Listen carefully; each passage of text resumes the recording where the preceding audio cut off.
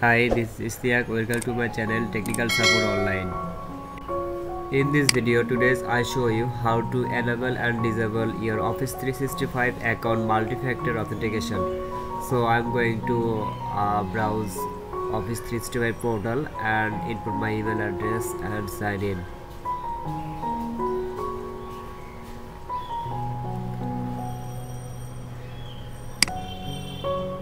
So when I sign into my portal with my account, then it says two-factor authentication by email, phone number, or Microsoft Authenticator apps. So I use Microsoft Authenticator apps and confirm this. After verifying Authenticator, it entered the portal. Now go to the user, active user. There are two users, and you can see here multi-factor authentication option. So just click here, and you can see here these two options are enabled. So when this option is enabled, you can when you sign in your portal, then it will be verify your authentication. So I am disable this option. I just show you how it's working. So I just disable this, and sign out this user.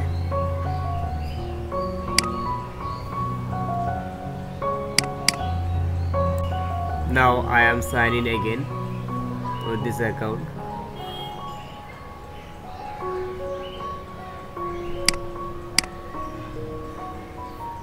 So I input my email and password. After I click sign in, it just open automatically and enter your Microsoft 365 portal. There are no need to verification. So this is the option multi-factor authentication, disable and enable. So at this time this feature is disabled, that's why you don't need to verify your email address, phone number or email address. So now I'm going to again to enable this feature. So click enable. This feature is enabled, and now click to enforce it. Just click and enforce for apply this feature. Now I'm going to the user settings. Click your username and click view account.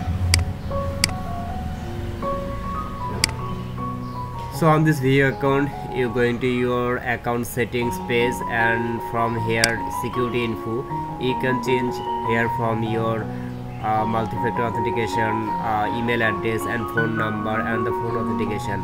So anytime you can change your phone number, email address and multiple authenticator phone apps.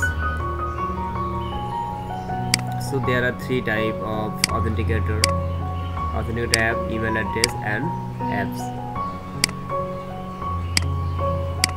So just select this option and add your phone number, email address and your phone verification. So this is the process of how to enable and disable your multiple authenticator function. So this is the more secure for Microsoft logging issue or security base that can anyone cannot log in your user ID and password. So now I am logging again, and there is show the multi-factor authentication, phone number verification. That's why I